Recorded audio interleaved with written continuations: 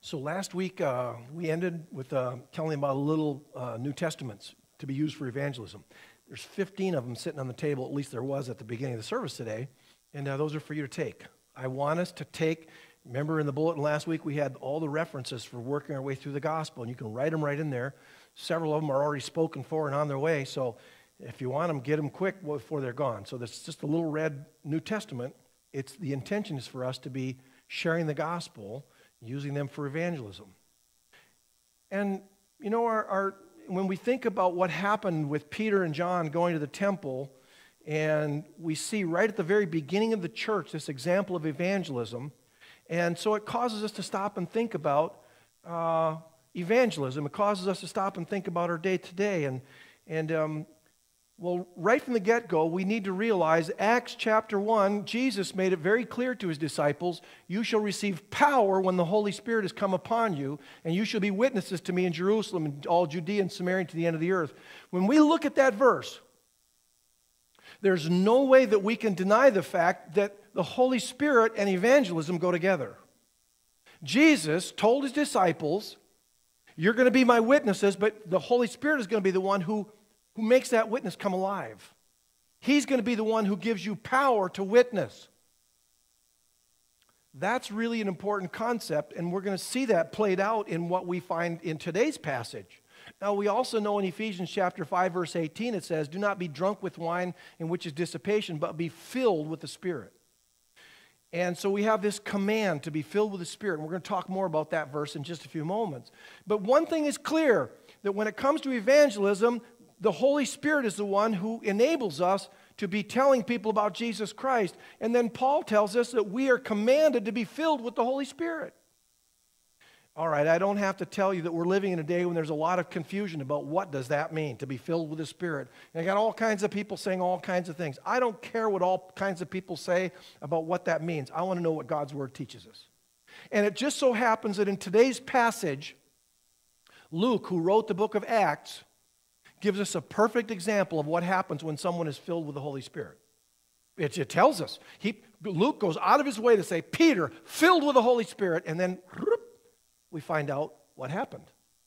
And interestingly enough, I know there are those who say that if you don't speak in tongues, you're not filled with the Holy Spirit, you can't even be saved. And yet Peter, Luke points out, filled with the Holy Spirit, he didn't speak in tongues. He did what? He preached the gospel, and he preached the gospel to a hostile audience. And that's what we want to look at today. You see, we're living in a day when the gospel is not real popular. People are not standing in line to hear about the fact that they're sinners and in need of Christ. Not in the day we live in today. So actually, it's not so different than it was in Peter's day, that people weren't standing in line then either. But we remember what happened.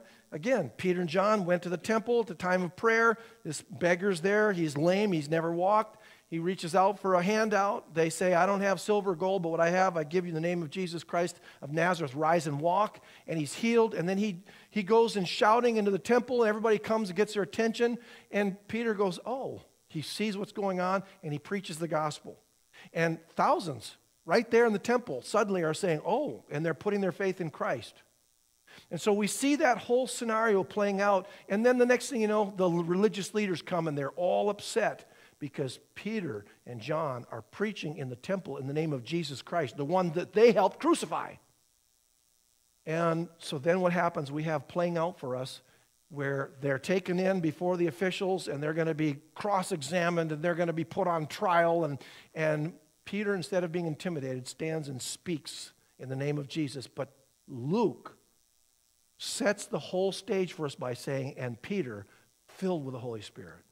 And so our theme this morning, let's pursue Spirit-filled living, and we're going to look at 5 practical benefits of Spirit-filled living. Now, normally when you use the phrase Spirit with a hyphen and then filled, you're normally in a charismatic church. Okay? Well, don't panic. This still is a Baptist church, but this concept of being filled with the Spirit is biblical. All right? And it's important for us to understand it because there's a direct connection between the filling of the Holy Spirit and evangelism. And that's what we want to see today. 5 practical benefits that come from Spirit-filled living. And the first is divine control. Divine control. So we read in Acts chapter 4, verse 7, when they had set them in the midst, they asked, by what power or by what name have you done this? Now we need to understand right from the get-go that when they did this, remember the pomp and circumstance under which they went and they arrested them in the temple and they took them and put them in prison and kept them overnight. What was that all about? And then the next day they come in all with their pomp and circumstance and take their place. It sort of reminds me of the House managers walking the impeachment documents over to the Senate, all on TV. It's like, I think it was intended to be an intimidation, like you guys are under arrest. We've arrested you, and therefore, by what power, by what name have you done this? They're trying to intimidate them. And I have a suspicion that not unlike what happened in the walking over of those documents, what happened in this case was their attempt to intimidate the disciples was as miserably unsuccessful as what happened. Well, I don't want to talk about the politic thing. But they're trying to intimidate Peter and John. And it didn't work. And the reason is because Peter and John had an unfair advantage that they didn't know about. What was the unfair advantage? The Holy Spirit. That's what Luke tells us. He says that Peter, filled with the Holy Spirit, wasn't intimidated. He wasn't beat down. He stood up and he spoke powerfully. This is divine control. Now, so as we look at this, Peter, filled with the Holy Spirit. So we want to understand, what does that mean, filled with the Holy Spirit?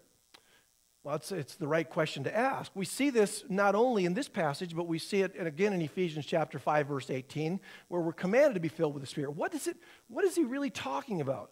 He's talking about divine control. And you say, well, why do you say that? Well, it's very simple. In both this passage, where it says Peter, filled with the Holy Spirit, Ephesians 5:18, be filled with the Holy Spirit, in both cases, now, Greek's very expressive when it uses grammatical structures, and it uses a grammatical structure called the passive voice.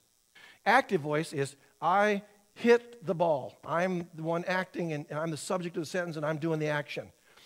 Passive voice is, I got hit by the ball.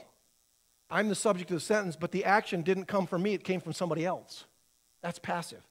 And when it comes to the filling of the Holy Spirit, it says, Peter filled with the Holy Spirit. And when it says in Ephesians 5, be filled, it's passive. Well, that's kind of confusing. It means that Peter was not the guy in charge. It means that Peter had put himself in submission to the Spirit of God, and the Holy Spirit took him. And now the Holy Spirit is the one in control in Peter's life. It's not self-control, it's Holy Spirit control. What does it say in Ephesians 5:18? Do not be drunk with wine, in which is dissipation, but be filled with the Spirit. It's passive, and yet we're commanded to do this. So that's a little confusing, but it really has to do with putting ourselves in submission to the Holy Spirit. We use this terminology today. We say, so-and-so was filled with rage. What do we mean by that? We mean that this person allowed themselves to become so angry that the anger took control of them, right? So we use the same metaphor. We understand it. But he's saying that this is something we need to put ourselves in submission to the Spirit of God. And he works through us. And when it comes to evangelism, we need divine control. Now, I went to Bible college and seminary. You already know that. And so we get taught in those places how to do evangelism. And maybe we learn a system, we learn a method, and even in this church, we've taught different systems on how to present the gospel to people. And those systems are all fine and dandy, except for one thing. It's not about me being in control of myself and saying, okay, I've got to go be evangelistic today. And muster up my courage and go out and just make it happen, right? That's not Peter. It says Peter, filled with the Holy Spirit. That means the Holy Spirit was in control, not Peter. Because when you talk about being filled with something, you can't be filled with yourself and filled with the Holy Spirit at the same time. And I don't know about you, but I've discovered even as a Christian, even as a pastor, I can still be filled with myself.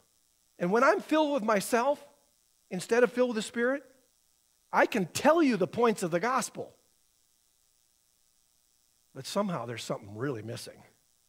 In other words, my brain doesn't stop working. I still know how to share. I can even give you the right scriptures, and I can even tell you, and I can even raise my voice and jump up and down.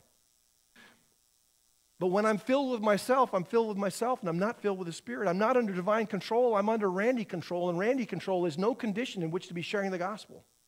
I need to be sharing the gospel under divine control, where I put myself in submission to the Holy Spirit of God because He knows what He's doing. He knows how to prepare the other heart. He knows how to work. And so Peter and John went into the temple, and they weren't even necessarily planning to do evangelism that day, but God was. And so all of a sudden the opportunity arises, and now they get called in before the big kahuna, the big leaders, and put on trial. No, Paul says, do not be drunk with wine, in which is dissipation, but be filled. That's a command, and yet it's passive. So we're to put ourselves in such a state that the Holy Spirit can use us and fill us, and He can be in control. And then he goes right on in this passage and tells us what happens when we do. Now, we know in Galatians chapter 5, it says, walk in the Spirit, another command, and don't fulfill the works of the flesh. And then he tells us in that passage about the fruit of the Spirit. And when he does that, he tells us what the characteristics are of the fruit of the Spirit. Love, joy, peace, those things. Those are characteristics. But here, he tells us the actions that will come out. This is a little different. So he's not telling us the fruit of the Spirit here. He's telling us what happens when we are filled with the Spirit. He says, be filled with the Spirit, and this is what's going to happen. Speaking to one another in psalms and hymns and spiritual songs. Singing, making melody in your heart to the Lord. Giving thanks always for all things to God the Father in the name of our Lord Jesus Christ.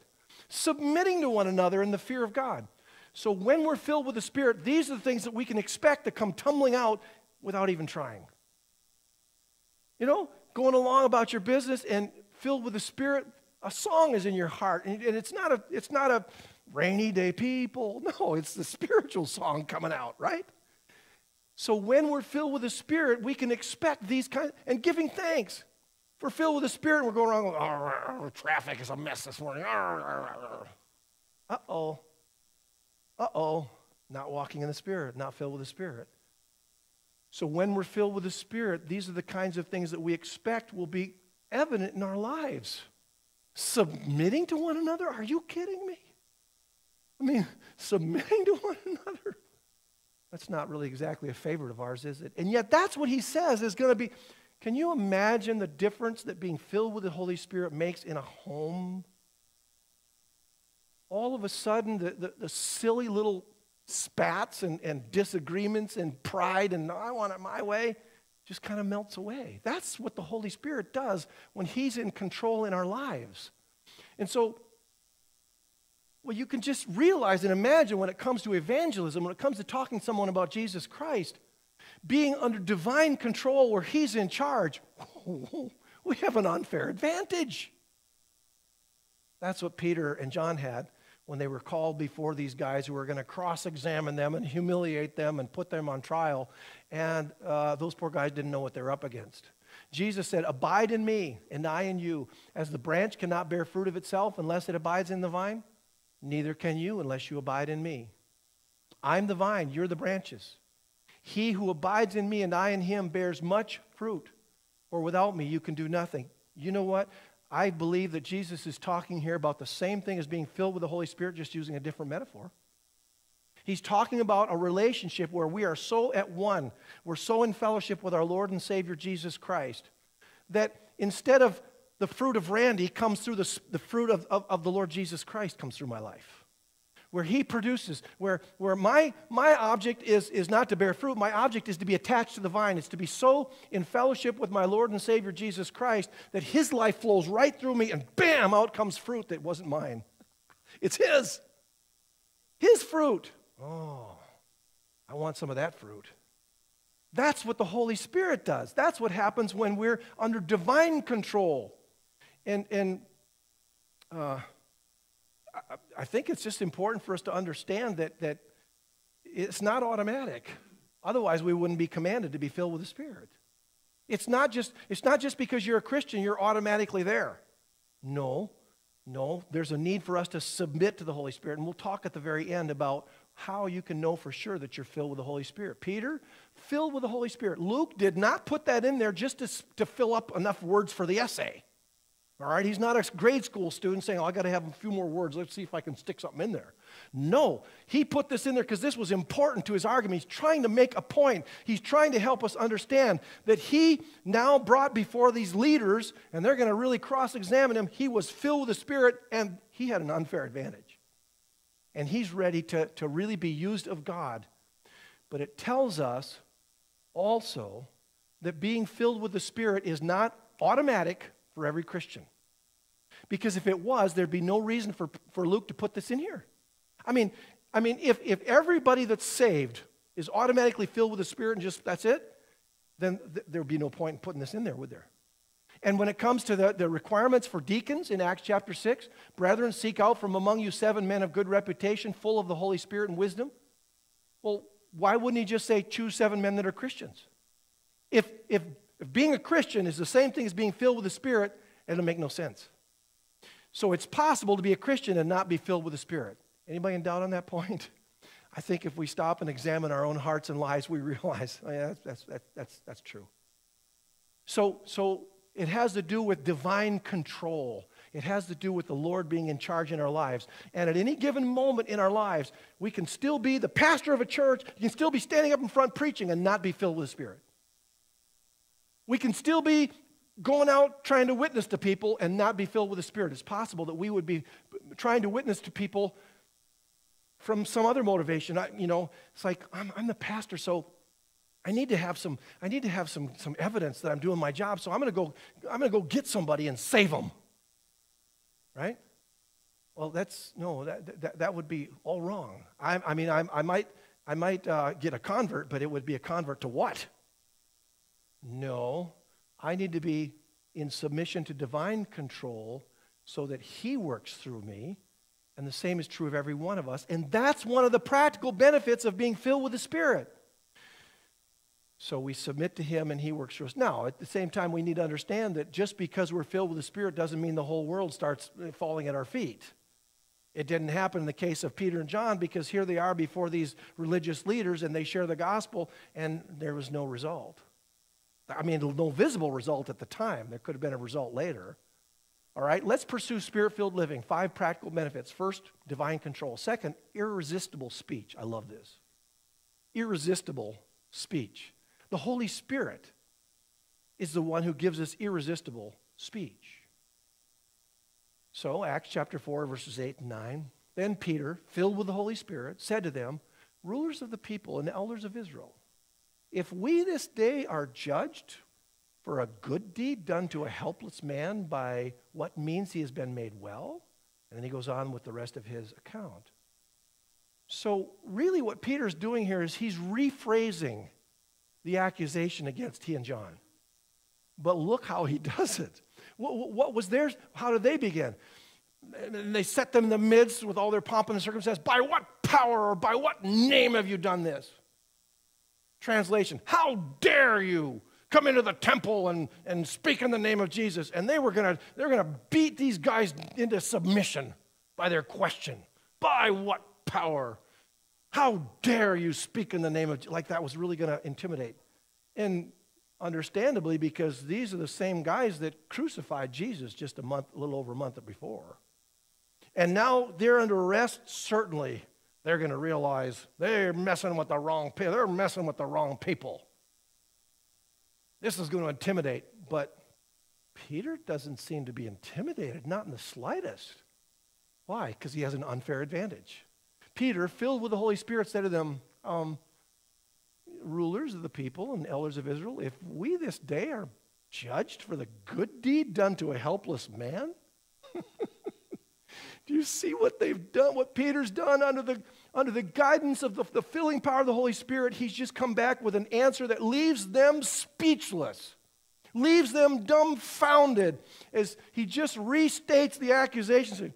So let me get this right. We're being accused because we raised a man that's been crippled his whole life and gave him health, and so that's the reason we're being tried? What a terrible offense on our part.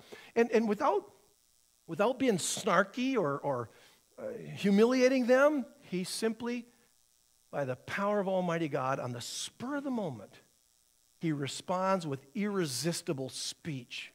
And he leaves them with their mouth hanging open. And by the way, by this simple one line, he opens the door for the next part that's coming so that he can deliver the gospel of Jesus Christ, and they don't even know what's going on.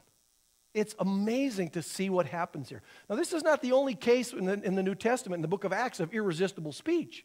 We remember what happened with Stephen. Stephen, full of faith and power. By the way, the qualification for him to be a deacon was to be filled with the Spirit. We'll look at that in a moment. Stephen, full of faith and power, did great wonders and signs among the people. Then there arose some from what is called the synagogue of the freedmen, Cyrenians, Alexandrians, and those from Cilicia and Asia, probably included Saul of Tarsus from Cilicia, disputing with Stephen. They were going to have a theological discussion with him. They were going to show him that he didn't know what he was talking about. And they were not able to what? To resist the wisdom and the spirit by which he spoke. Oh, one of the practical benefits of being filled with the Spirit is irresistible speech. Once again, they didn't all get saved, but they were left speechless. They didn't know what to say at that point. I mean, how do you answer God? Jesus did the same thing. Many times they came with things that were trying to trip him up, and every time they tried to trip him up, he turned it around and made them look silly. Not trying to humiliate them, but just to show that they were out of their league. Listen, I'm not smart enough to come up with the arguments necessary to shoot people down, talking with people, but I know someone who is. The Holy Spirit. This is why we need to pursue being filled with the Spirit. He's the one who makes evangelism come alive. The benefits of being filled with the Spirit, divine control. He's in charge. Irresistible speech. Mark 13:11, but when they arrest you, Jesus said, before his crucifixion, he told his disciples, when they arrest you and deliver you up, do not worry beforehand or premeditate what you will speak. But whatever is given you in that hour, speak that. For it's not you who speak, but the Holy Spirit. Oh.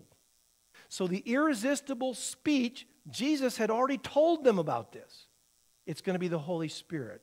If we know Christ as our Savior, the Holy Spirit dwells in us. And when we humble ourselves and we submit to Him being in control in our lives, He's the one that produces the irresistible speech in us. Isn't that good news?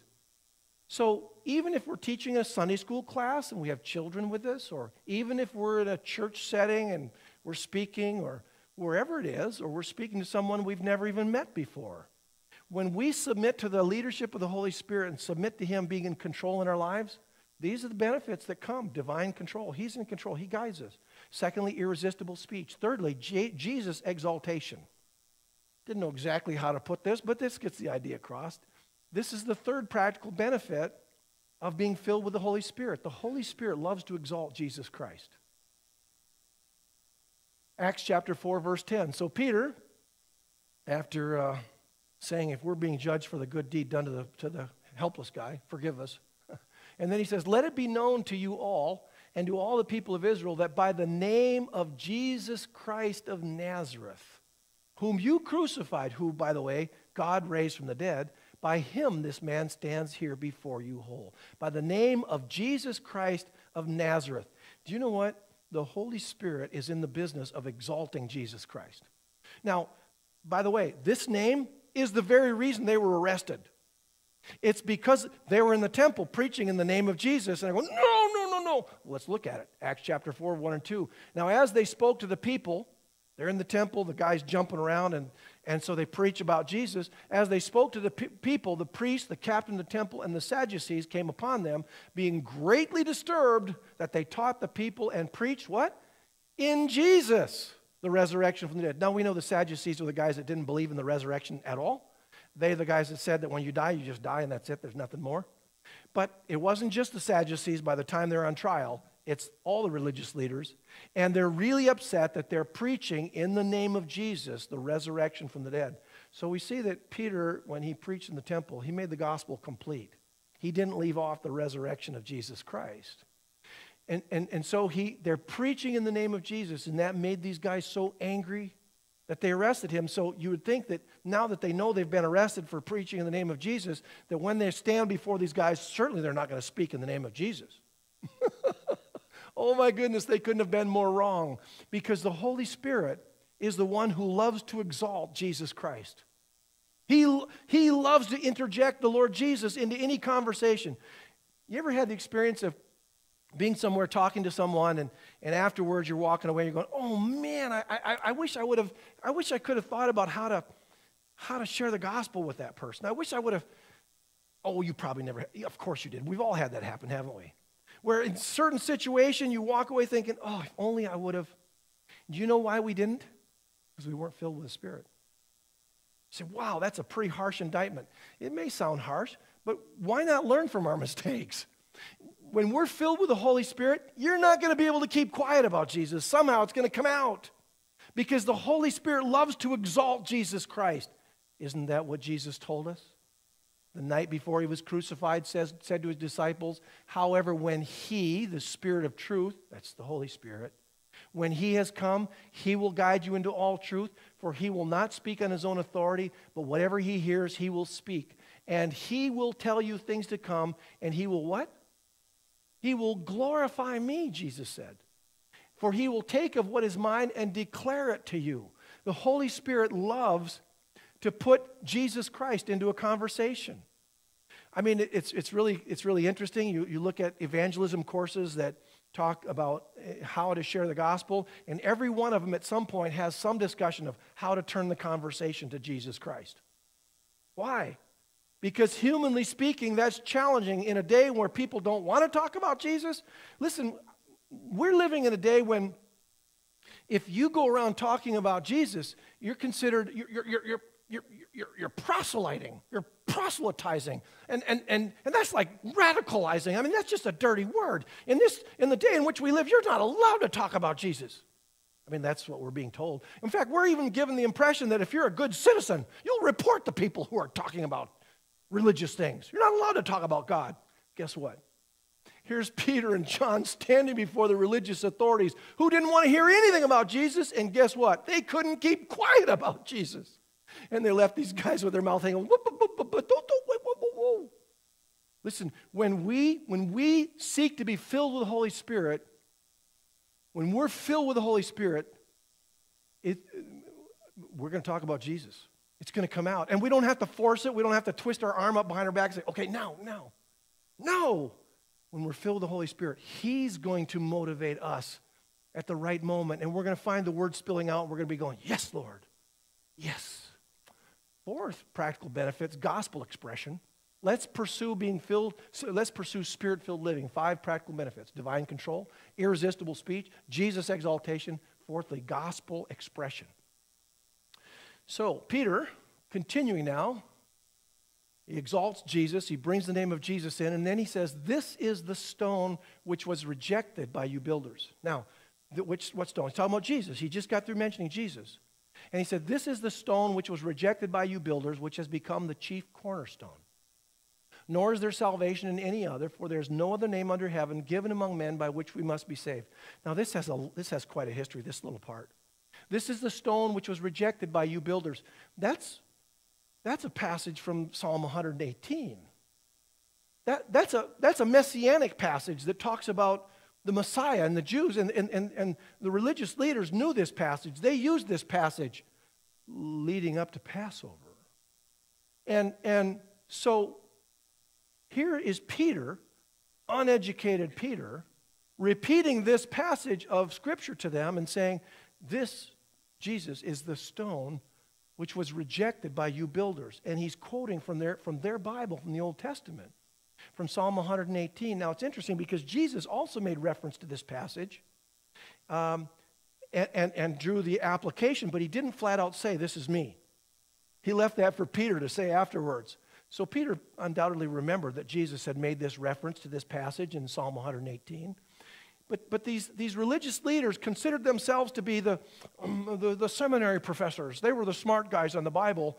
And yet when it came to this passage, they didn't really understand what this passage meant. What does this thing mean? We're talking about the Messiah in the context of the Messiah. Then it says, The stone which was rejected by you builders has become the chief cornerstone. They didn't know what does that mean? And here comes a fisherman. Here comes a guy that hasn't even done the basic college Bible class. He didn't know what he's talking about. And he's giving them the answer to what this passage meant that was written a couple thousand years earlier. And he's telling them what it means. And they're going, what? The stone which was rejected by you builders. So we go back and so Peter, under the filling of the Holy Spirit, he himself is illuminated and given understanding to be able to present the gospel in ways that cut right through all of their thinking, and they're just going, what? They didn't know what hit them. The gospel expression. We don't have to sit there and get all concerned about every little jot and tittle. What we need to do is get concerned about being filled with the Holy Spirit. When He fills us and works through us, these things come as a consequence, as a result. Gospel expression. So in Psalm 118, the passage this comes from, there we see it. The stone which the builders rejected has become the chief cornerstone. This was the Lord's doing. It's marvelous in our eyes. This is the day the Lord has made. We will rejoice and be glad in it. Save now, I pray, O Lord. See those two words, save now, in English? What is that word in Hebrew? Hosanna. Do you remember a time when Hosanna, that word Hosanna, is used in the New Testament in the context of Jesus? Huh? Triumphal entry. And the people were saying, Hosanna. They were saying, save now. And they were quoting from this psalm. And so Peter, to remind these poor religious leaders that are so educated, hey, you know that part? That's Jesus. He's the stone which you guys rejected, who's now going to be the chief cornerstone. What? And so he points out what's written in Psalm 118. Save now, O Lord, and blessed is he who comes in the name of the Lord. That's also in that passage. Blessed is he who comes in the name of the Lord. Well, I think that the people, as Jesus was coming into the city down the Mount of Olives, I think they said that too. Well, look at that. Mark records it for us. Then those who went before and those who followed cried out, saying, save now. Hosanna. Blessed is he who comes in the name of the Lord. They were quoting that messianic prophecy with regard to Jesus. Blessed is the kingdom of our father David that comes in the name of the Lord. Hosanna in the highest. And what was the response of the religious leaders? Some of the Pharisees called in from the crowd, Teacher, rebuke your disciples. Because they were crying out that he, Jesus Christ, was the fulfillment of that prophecy. Now here's Peter before that same group of religious leaders. A month and a half later, saying, you know what? The stone that you guys rejected, the one that you crucified and God raised from the dead, he is the Messiah. And Peter is able to express the gospel in such a way that they didn't know what to say. They were dumbfounded. They were struck. This is the stone which was rejected by you builders, which has become the chief cornerstone. Peter says, nor is there salvation in any other. You say, save now? Jesus came to save and you rejected him. For there is no other name under heaven given among men by which we must be saved. And they just sat there. It reminds me of what happened when Adam Schiff got up and read supposedly the transcript of the call, you know, the famous call. Only what he read was totally not what was in the call. And the Republicans sat there just kind of flummoxed and didn't know what to do. They just sat there. You know, they were so dumbfounded, they didn't know what to say. I mean, afterwards they commented, but at the time, I mean, nobody just said, wait, that's not even true. That's a lie. What are you doing? Well, here are these religious leaders, and here's this poor fisherman.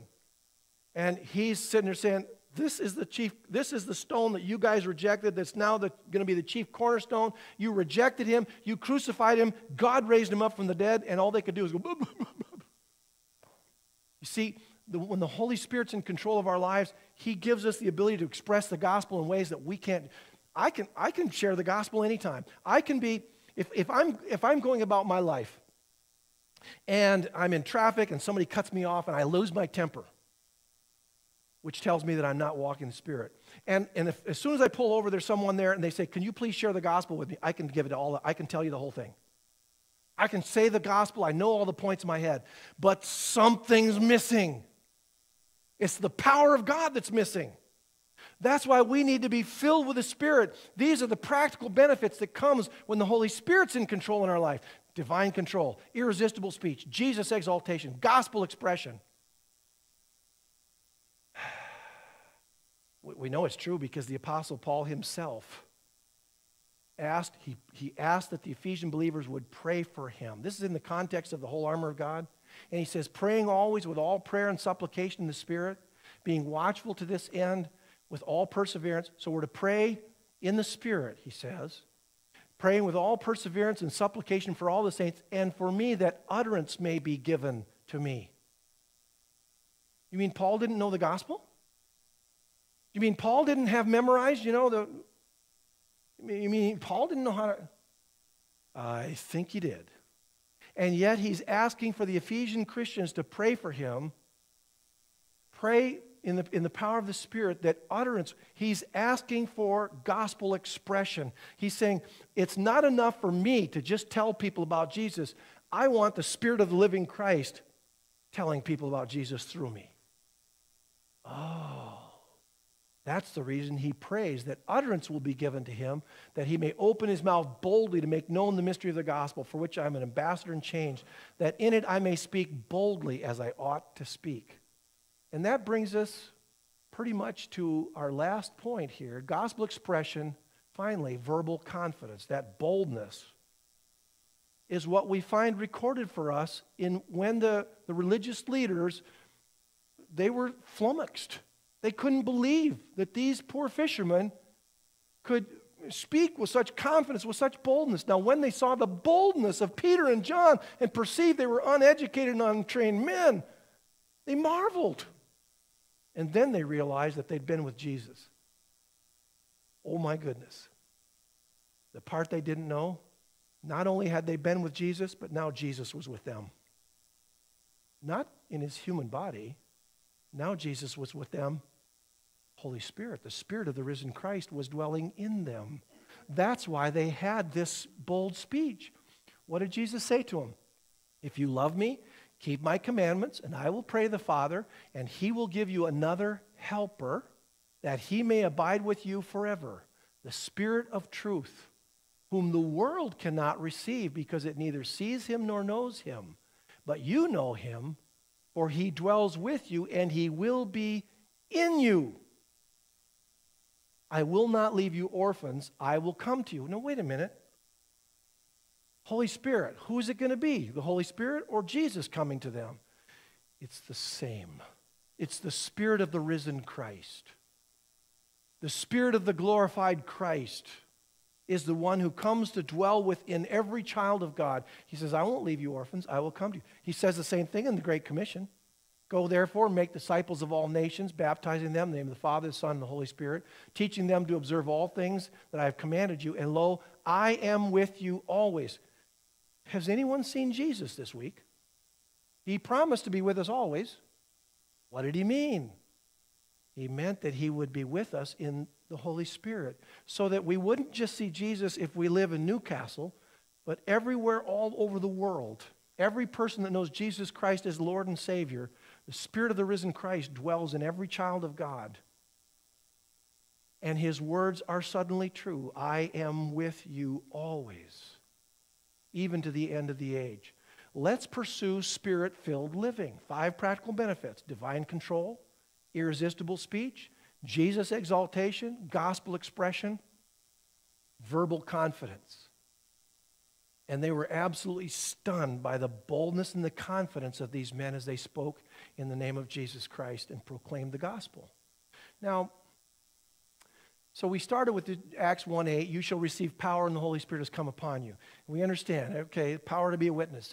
And we looked at Ephesians 5:18, that we're to be filled with the Spirit. So there's a couple things that we can do with regard to the Holy Spirit. We can be filled with the Holy Spirit. We don't do it. He does it, but we submit to him and obey him so that he fills us. But the Scripture talks of a few other things in the New Testament about how we can respond to the Holy Spirit in a wrong way. Stephen was preaching, and he gave one of them. He said, you stiff-necked and uncircumcised in heart and ears, you always resist. He was speaking to the religious leaders in Israel. He said, you always resist the Holy Spirit. Did you know it's possible for us to resist the Holy Spirit? I said, well, how would anyone, I mean, as Christians, I believe even as Christians, it's possible for us to resist the Holy Spirit. How would we do that? By not submitting to Him. By not saying, Lord, I want you in control of my life. By simply going about our daily life as if I'm in control of my life, which is the default position. Being filled with the Spirit is not the default position. Being filled with the Spirit is an active submission, saying, Lord, I want you in control of my life. The default position is Randy in charge of his life. That's not so good. And so it's possible for us to resist the Holy Spirit. God forbid that we should resist the Holy Spirit. Because as we resist the Holy Spirit, evangelism comes to a standstill. Oh, you mean like now? Yes. Yes. Not only is it possible for us to resist the Holy Spirit, but Paul also writes, let no corrupt word proceed out of your mouth, but what is good for necessary edification, that it may impart grace to the hearers, and do not grieve the Holy Spirit, by whom you were sealed for the day of redemption. How might we grieve the Holy Spirit? Yes, it's possible for us to grieve the Holy Spirit. How? By choosing to be disobedient, by choosing to not submit ourselves to Him, by trying to be religious in our own strength. We would be grieving the Holy Spirit. We'd be saying, no, I don't need you. No, I can do this myself. And I think to myself, how many times have I brazenly sought to preach the gospel of Jesus Christ in my own strength? That would be grieving to the Holy Spirit. The Holy Spirit desires to work through us. He desires to fill us and use us to speak to people who are lost. Family members, friends. But it's possible for us to resist the Holy Spirit. It's possible for us to grieve the Holy Spirit. Thirdly, it's possible for us to quench the Holy Spirit. The picture is of a fire, putting it out. But notice, rejoice always, pray without ceasing. Hey, that's just like what it says in Ephesians 5, the things that will happen when we're filled with the Spirit. Rejoice always, pray without ceasing, in everything give thanks. This is the will of God in Christ Jesus for you. And then he says, don't quench it. In other words, he's saying that's what should happen when we're filled with the Spirit. Those are the things that should be normal coming out of our life. He says, don't quench the Spirit. Submit to Him so that those realities, I mean, these are really terrible things that God wants to do. He wants to make us rejoice and be thankful and pray without ceasing. Those are terrible things. That's what God, the Holy Spirit, wants to do in us, and He wants to use us to reach people who are lost. So I wrap up with this. How can we be filled with the Spirit? How can we be Spirit-filled?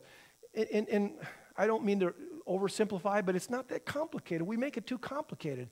He said, first of all, we need to confess known sin. There's no way that we can be filled with the Spirit and filled with sin at the same time. And I don't need to tell you that even as Christians, yes, we sin. So if I'm in sin, in unconfessed sin in my life, I cannot be filled with the Spirit. Not going to happen. Right?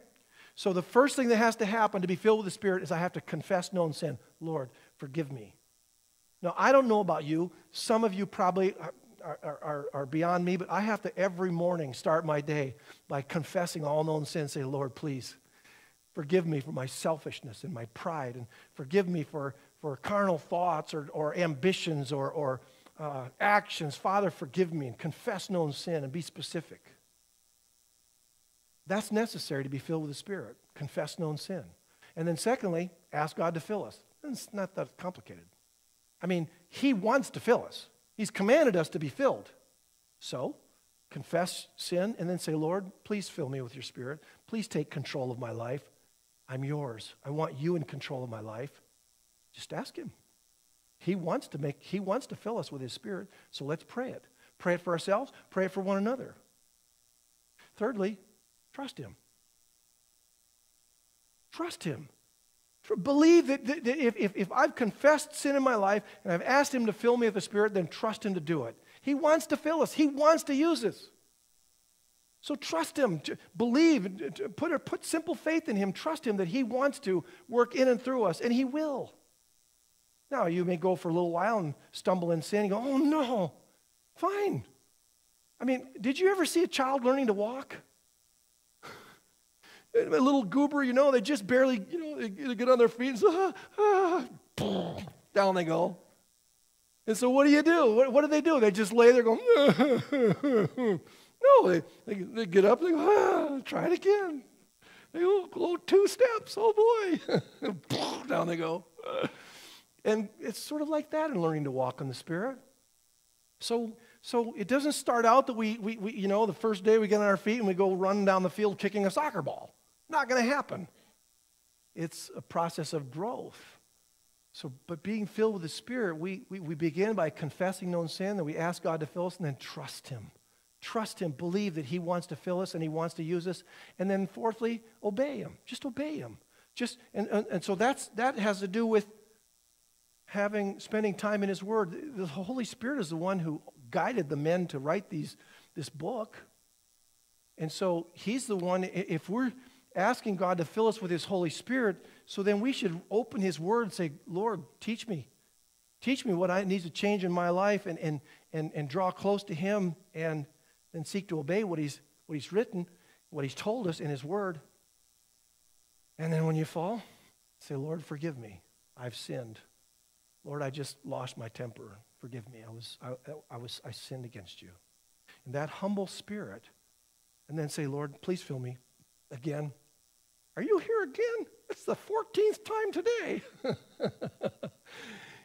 And God loves us so much that He's ready to help us get back on our feet, go again, trust Him, and then seek to obey Him. Not complicated, but if we don't, how can we expect to be used of Him in evangelism? So I think about where the church is at in terms of evangelism right now in America. And man, we've got programs. Do you know that churches, I already told you this, but churches now have Christian comedians to come around and entertain you, say, what a great opportunity to get people saved. You have got to be kidding. I mean, I like to have a good laugh, but somehow comedian and gospel just don't fit in the same sentence for me. I mean, people that don't know Christ are lost and they're on their way to hell. It's not just a good chuckle thing. We're coming up with all kinds of substitutes. For what? For what God intended, what Luke wrote down for us. But Peter, filled with the Holy Spirit. And I think that he meant to teach us that so that we would get the lesson, oh, we need to be filled with the Holy Spirit. Because when we are, it gives us an unfair advantage in sharing the gospel of Jesus Christ. Divine control, irresistible speech, Jesus exaltation, gospel expression, verbal confidence. All right, we're gonna wrap up here, but as we do, okay, we can walk out, we can even take notes maybe and walk out and say, oh, that was interesting, and nothing changed. That's of no value. My prayer is that God would get a hold of all of us in this church and give to us a desire to discover what it means to be filled with the Spirit. And you know, again, what happened with Peter? He's filled with the Spirit, and he preaches. We don't see Peter get filled with the Spirit, goes into some ecstatic experience and speaking in tongues. I don't see that. He healed a guy. But what we see coming from Peter is the gospel, powerfully presented. And I think to myself, boy, if ever we needed that, it's now. So as a result of what I've heard today, am I ready today to make a commitment to say, Lord, I want you. I want to discover what this is all about. I want to know what it means in my life, not just in Barry's life, in my life. I want to know what it means to be filled with the Spirit. I want the filling of the Holy Spirit in my life for God to use me so that I can have the privilege of sharing the gospel of Jesus Christ under divine control, irresistible speech. Man, I want some of that. Jesus exaltation where I can't keep quiet.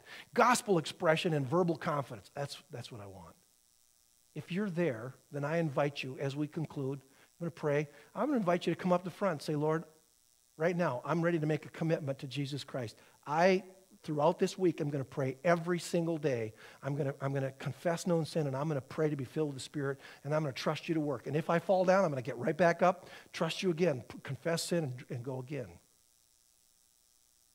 Let's pray, and then I'll give you an opportunity to respond. Heavenly Father, thank you for this good day. Father, I thank you so much for this passage of Scripture. I thank you so much that Luke wrote down for us those simple words, then Peter, filled with the Holy Spirit. And then you lay out for us what happened, and it's awesome. Father, we're living a day when, probably not dissimilar to that day, when there's a certain amount of hostility to the gospel. But Father, if they were hostile to Peter, they arrested him. And then he, filled with the Holy Spirit, spoke with power, and they were left speechless. Father, we pray that certainly it's not worse today. And so, Father, today I pray that you would speak to our hearts, to every one of us. Father, I pray that you would get a hold of us and draw us to yourself. And Father, I pray that you would give to us the courage to make a new commitment, that we would be filled with the Holy Spirit, and that, Father, we would then expect, as Jude wrote, that we would be building ourselves up in the most holy faith, praying in the Holy Spirit, looking for keeping ourselves in the love of Christ, and then looking for the mercy of our Lord Jesus Christ unto eternal life. Looking for those divine appointments that you create, and under the filling power of the Holy Spirit, speaking, not because we have to twist an arm behind our back, but because you're working in us. And the words just come spilling out because we love the Lord Jesus, our Savior. Father, I pray that you would speak to every one of us this morning in this regard, and give us the courage to make a commitment, Lord, to seek to be filled with the Holy Spirit. Thank you, Father. In Jesus' precious name we pray. Amen.